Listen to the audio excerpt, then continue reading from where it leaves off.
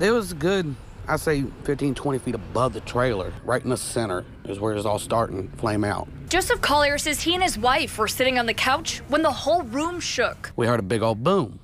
Well, I come out and looked, and over on that side, it was like real dusty.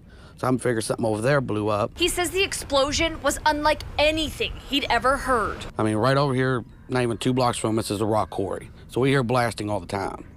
I mean, this was literally like you lighting off a stick of dynamite and throwing it down in a concrete well. I mean, it was just a complete explosion. The home was destroyed by the flames. Charred wood and melted plastic were left behind as the man who lived here started cleaning. Firefighters say they got called to the mobile home on Cottonwood Lane just before 9:30 Tuesday morning. It took roughly about 2 hours to get under control due to the spread of the fire and the intensity of it. Crews say at this point they're not sure what started the fire, but say the 2 people who were inside made it out safely. Collier, who shares a yard with the home destroyed by the fire, says as soon as he saw the flames, he knew he had to help. I basically drug him all the way out to the street to get him away from the trailer while it was going up in blazes and everything like that. The fire department says their investigation is ongoing. In Charlestown, Emily Maha, WLKY News.